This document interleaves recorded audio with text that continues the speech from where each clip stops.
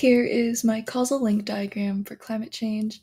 As you can see, I've started off at the very top with a bubble for climate change, and the main cause of that is increased greenhouse gases in the atmosphere, such as CO2, nitrous oxide, or methane. Now, there are, of course, many causes to increased greenhouse gases, but I think I've added some of the main ones here.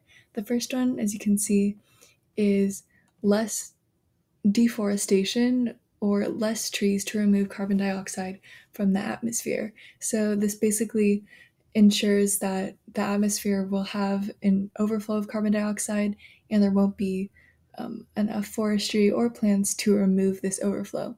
Now, as you can see, the causes of deforestation are agriculture requiring land agriculture requiring land in order to sustain the population living there, and also for commercial gain. And the root cause of this is the human population increasing.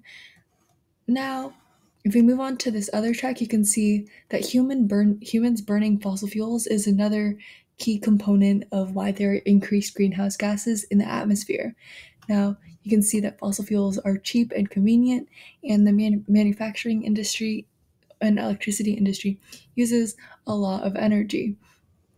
So, humans burning fossil fuels, the reason is because they need to produce energy in order to have electricity, in order to do things like lighthouses, have cars, use technology.